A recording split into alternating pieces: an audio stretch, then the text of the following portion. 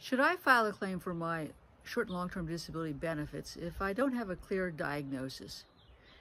Well, my short answer to that is it depends on the circumstances. But as a general rule, I would say no. Disability insurance carriers are looking for a reason to deny the payment of disability benefits. And they are really looking, first off, for a diagnosis.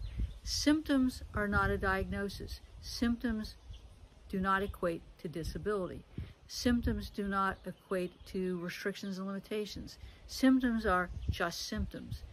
Many times I have to tell my clients or prospective clients that they need more objective testing to arrive at a diagnosis. And if we can't get that objective testing, that we really need to beef up our medical records to document the symptoms that you have, how those symptoms impact your functionality, but to see if we can't get the doctor to give you what's called a differential diagnosis. Like it might be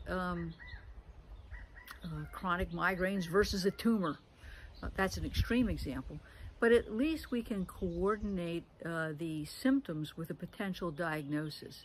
And I think that goes a long way to helping a disability carrier get over the lack of a diagnosis.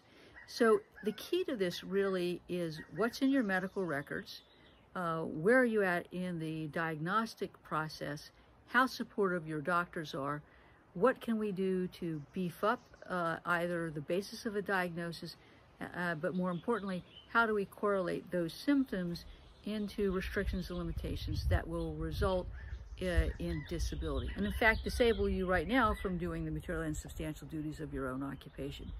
You can see, depending on the nature of the medical condition, this can be a complex medical and legal issue, one in which you really do need to have the assistance of an experienced ERISA disability attorney such as myself. Why? I can't fix broken. What do I mean by that? It's really hard to go back and fix medical records that are not supportive of a diagnosis or not supportive of restrictions and limitations or not supportive of a causal relationship between why that diagnosis or why that symptom impairs your ability to do your own or any occupation. Jumping the gun can be dangerous, and that's why I think you should be consulting with an experienced ERISA disability attorney to learn more about your rights to disability benefits, what's in your policy, what you need to prove, and making sure that you're picking the right date to become disabled.